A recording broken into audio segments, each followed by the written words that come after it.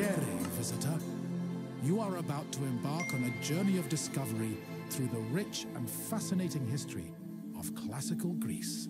You'll become fully immersed in the painstakingly detailed world built for Assassin's Creed Odyssey, which you are free to explore at your own pace, without any danger or time pressure.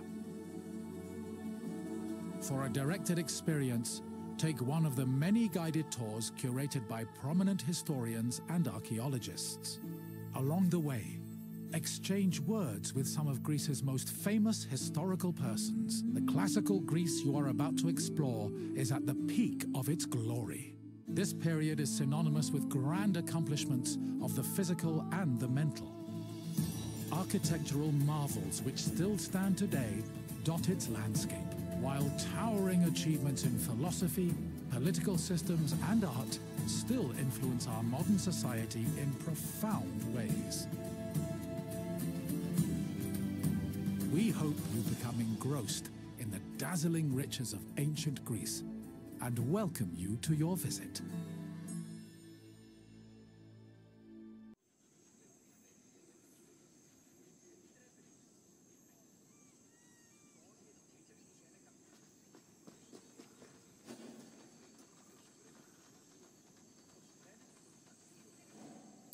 My friend, I see you followed your nose to this lovely perfumery, perfume yard, perfactory? Yes, let's go with perfactory. A word of advice from a former perfume peddler. Never start your sales pitch with, "You smell like you could use some perfume." It has a surprisingly low success rate. This sensuous little island is where perfume was produced. Your nostrils are in for a treat, unless you're allergic, in which case I could sell you a wonderful remedy for a very reasonable price. No? Okay then. I'll check in on you at the end of your visit. See you soon, my friend.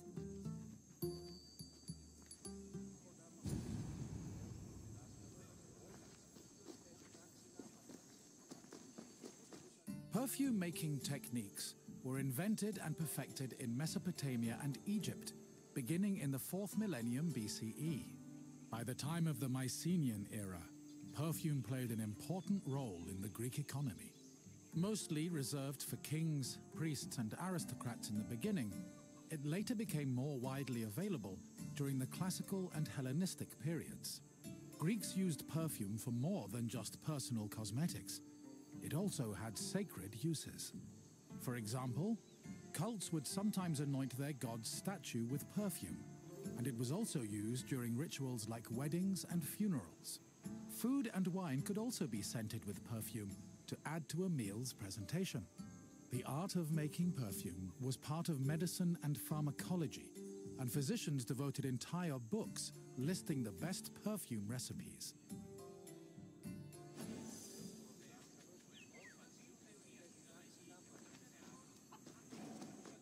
Perfume is made up of two main components: a greasy substance, called an excipient, like vegetable oil or animal fat, and an odorous substance, such as flowers and plants. For ancient Greeks, the most common excipient was olive oil. According to Theophrastus, however, the most valuable oils were those extracted from nuts in the Syrian and Egyptian deserts. The odorous ingredient could be taken from a variety of sources. These include flowers like roses or lilies, herbs like oregano, spices like saffron, resins like amber, and leaves from plants. Some fragrances were also imported from outside of Greece, like Indian cinnamon and Syrian frankincense. These exotic scents were considered exceptionally precious.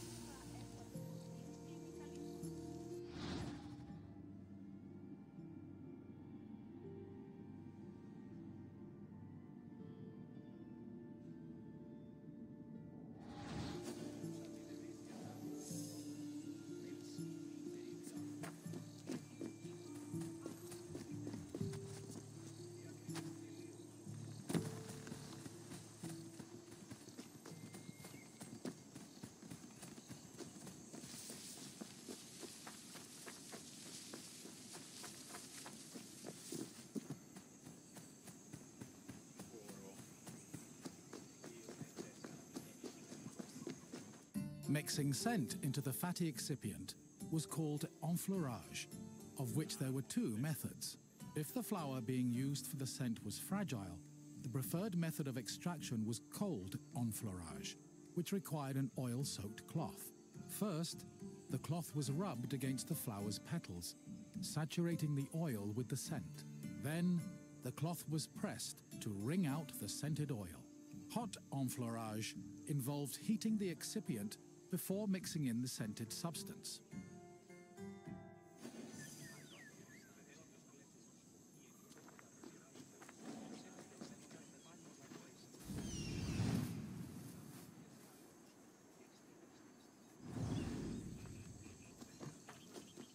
The hot enfleurage process consisted of heating and distillation. After the scented ingredients were dipped into heated oil, the mixture was then filtered before being pressed and decanted.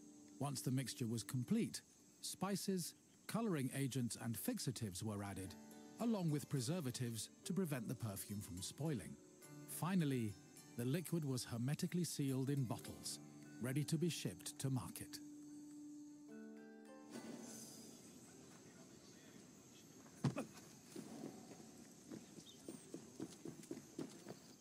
Perfume was usually bottled in ceramic or glass flasks, but more luxurious fragrances were contained in ornamented and painted flasks. Lekythoi and alabastra were elegant bottles designed for women, while arabaloi were used by athletes. It was common for the bottle's craftsmen to brand them to prevent frauds and knockoffs. Perfume shops were usually located in city centers, befitting of their importance. In addition to selling perfume, they were also sometimes used as meeting places. For example, the perfume shops near Athens's Agora were frequented every morning by the city's youth.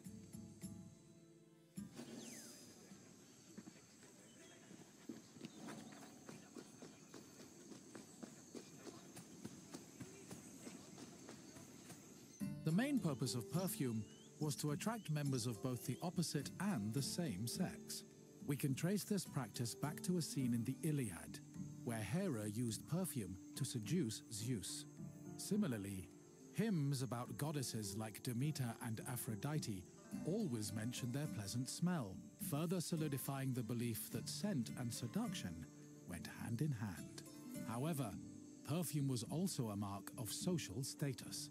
Athletes covered themselves in perfumed oils during their training and at symposia, and citizens were judged based on how anointed, shiny, and perfumed their bodies were.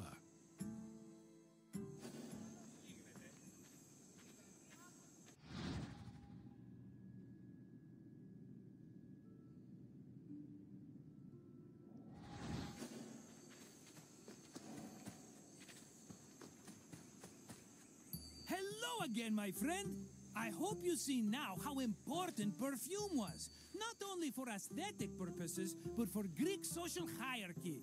I wouldn't charge so much for my own bottles if I didn't know the value of what I was selling. What else can Markos do for you? Good idea. Let's start with an easy question. Which of the following is an example of an excipient? Yes! Olive oil makes a great excipient, and dressing, and medicine. Honestly, we pour that stuff on everything, including ourselves. And question 2. What is enfleurage?